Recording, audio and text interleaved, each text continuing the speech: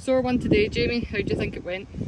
It's a really poor result, and I can't really have any complaints if I'm being honest, because if you defend your box the way we defended your box in the first half, you can't expect to win games this league. I think the is absolutely criminal. I do think we've created loads and loads of chances enough to win a couple of games, but obviously when you take 2 years at this level, the players we have enough to win a game. So disappointed, but we need to just move on and move into Wednesday.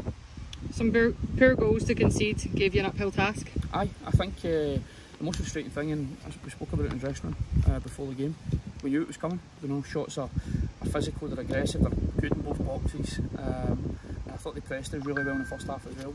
But when we speak about defending balls into the box and being physical, being aggressive and making sure we defend it properly, to lose a goal inside 2 minutes to a throw in and lose the first and second ball for me is criminal. So I'm really disappointed in it. I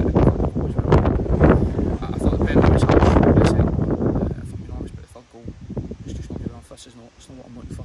I could stand here and give you all the excuses about the fitness and refereeing decisions and stuff, but if I'm just being absolutely honest, the defending in the box wasn't good enough. 2 goals kept you in it, but too many missed chances. Aye, 100%.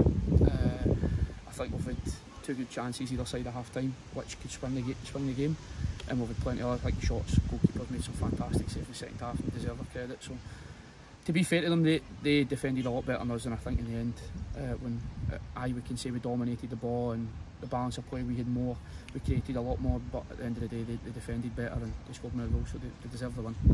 On to Wednesday at Petershill, how do you lift them? I think when you come off the back of that, the motivation's got to be within the dressing room. I don't think it can't be my job to lift the players and motivate them for that, because when they look at the performance today, every one of them is playing for a place. So it's a case of two poor results for me this win, where we've had to score 2 goals last week to get a draw. We'd have to score 3 today to get a draw, which isn't good enough. We know what we need to do better. So the motivation's got to come within that dressing room, within every individual.